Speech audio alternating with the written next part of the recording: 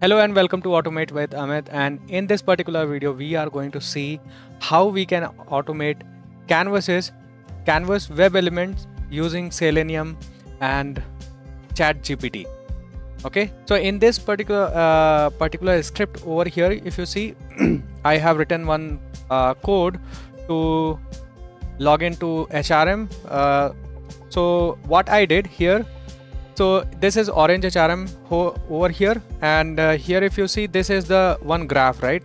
And this particular graph I wanted to get the tooltip of this. So since this is canvas web element, so you cannot automate or you don't have any other way or any place through which you can get the details of these percentages. Okay, so what different percentage are there, so we don't have that detail available with this place. Okay, so how to get these values from this canvas web element? Okay, so let's see how we can get it. So I'm just going to run this first and then we'll see how we can get it. Okay, so I have executed and this is build has started. Let's see anything. Just let me rerun it. Okay, so it has opened. Okay, it has logged in.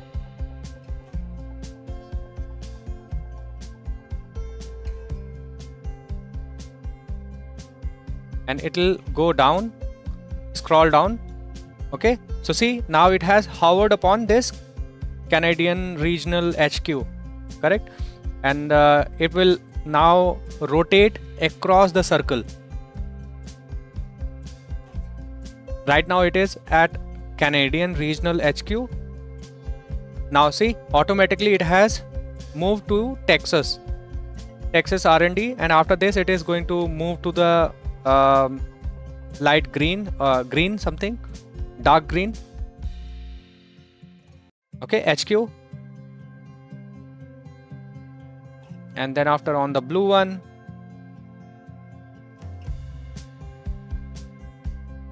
Okay, so it has moved to blue, and after that red one, and then after it is gonna go on orange, and then maybe if it again on yellow. So what is the approach to resolve this? What happens in Canvas, basically what happens in any Selenium code, basically if we wanted to click on any particular web element, so Selenium by default clicks at the mid of its web element. Okay, whatever element we wanted to click, Selenium is going to click at the center of that particular web element. Okay, so now if you see, it has moved to yellow one, on the orange, New York sales office 12.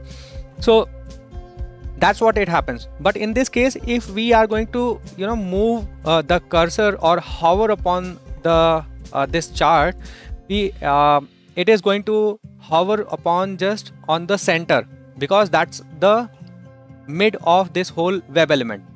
Okay, so we can follow one approach that we can what we have to do next is we have to just hover across the chart. So that's what we have to do. So this test has passed. Now let's see what it has given to us in the see. Now we got all the values like Canadian regional HQ and all those things. So we got all the value across here. Okay, so with this we can get all the values of those tooltips. Okay, so now let's see how basically we what I have done. So here in this script, basically till this point we are just logging into the orange HRM portal, and after that we are just we are at here get canvas data. Actually I have created one method. So this is canvas, using which we are passing this XPath here. So this canvas XPath here we are passing into this particular method. So I'll just show what is that XPath all about. Okay, so here if I go and see, Control C, So here if I just control F, so this is the X path here. So now if you see, this is the mid of this. So if I hover upon this also, then it is going to show this place only. So how we can do this? Here I have written this particular method. Okay, so it is not required as such. I'm just going to delete it because it's of no use. So here if you see, I am using actions class. Okay, actions builder equal new actions, and in here I have passed this WebDriver instance, and after that I have located this particular element. So whatever that canvas was there, I have that canvas available in this element.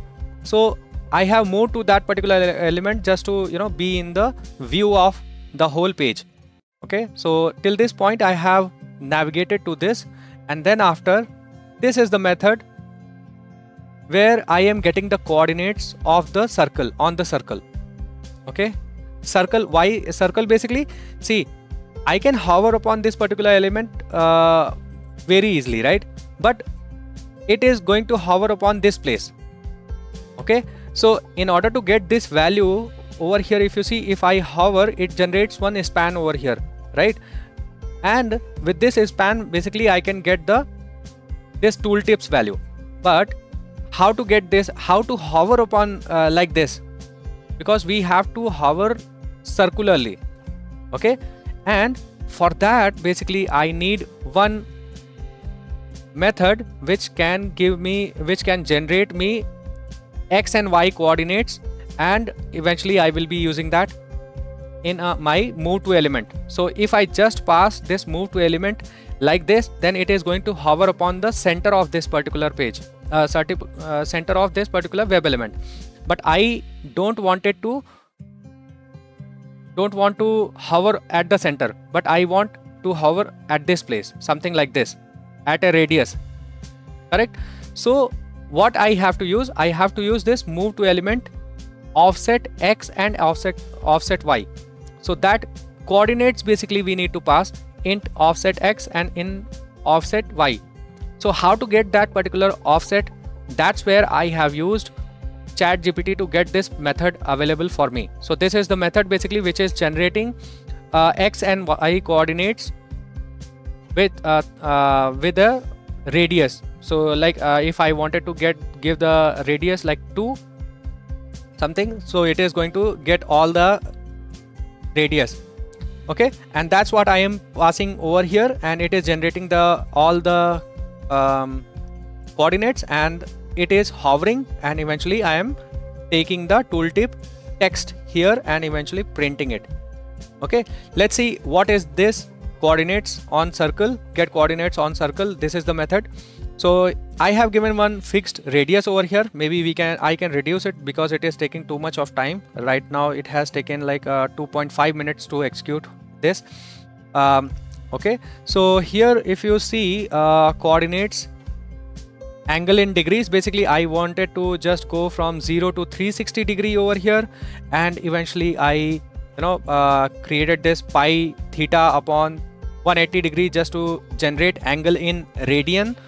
Okay, because I want in radian, and after that I just pass that angle in cos and sine functions. So to get the X coordinates, I used radius into cos theta and radius into sine theta.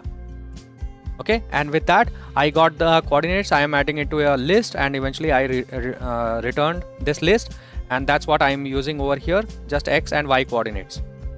Okay, so that's how we are going to use it, and for that I had used this ChatGPT over here. If you see, I just mentioned that I am trying to automate Canvas WebElement using Selenium C#, and I am using below method. So builder.move to element x, y dot perform, something like this.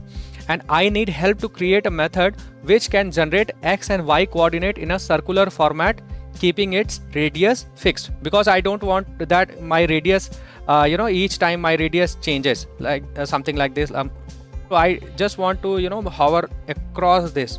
That's it. Okay. And then I just wanted to, so it has generated some values over here. It has shown that x equal to r cos theta and y equals to r sin theta. That's what we can get it, and that's how we can generate it. So it has generated some values, but eventually it was not serving my purpose. So I had said that in above code, why do we need angle in degrees basically, and I wanted to keep it radius fixed. Basically it has given me method which was taking two parameters. So parameters like radius and angle in degrees. I said okay, I just want this angle in degree to be generated by itself, like from 0 to 360 degree I wanted to rotate it, right? So for that purpose, then again it has changed some values, and eventually it has given me next method here. So can you let me know how can I call? So I was not sure that how to call this particular method, because it was giving me x and y variables in place of x and y variables. So it has given me this variable also. I'll be sharing this particular chat also, and also the code. So in case you want to take the code and just wanted to see how I have used it, you can check out. And that's how we automate it here. So I have reduced the radius over here. Just let's see how much time now it is taking.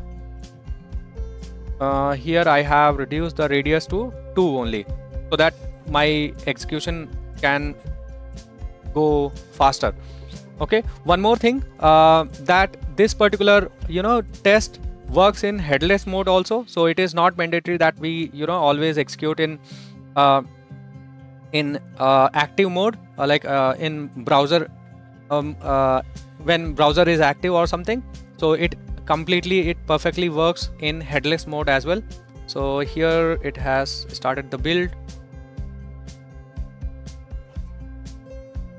So let's see if it opens the browser, and eventually it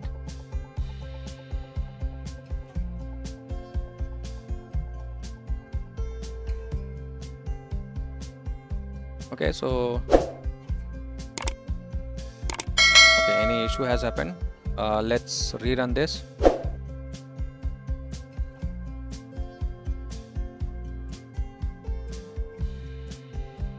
So it has started the browser, and it will navigate to the bottom, and then anyways it has passed. But let's see if it has given me the values. No. Okay, so let me rerun this for again.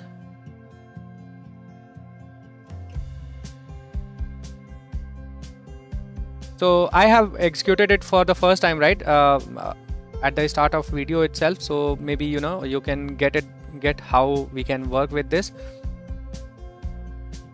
Okay, so it has again launched, and then it is going to go on that particular web element, and now it is gonna okay, maybe I have maybe because I have reduced the radius, and that radius is not enough to get the values. So instead of 2, so 6 is here. So maybe that's what we can play with, but that's how we can automate this canvas here. So in case you have any issue, any question, you can comment. If you like this particular video, just like, and like this channel and subscribe, and share to your friends, because this is very important question. Even you cannot find many videos on YouTube or any resources which helps us to automate canvases. So there are other ways, so using third-party tool like Apply tools or something, but with purely Selenium there are no videos as such who can tell that how to automate this canvas. So this canvas over here, it is altogether different canvas. It's not like chart wala canvas. Okay, so fine. I hope this was useful, and press the bell icon, subscribe, comment. Thank you. See you in next time.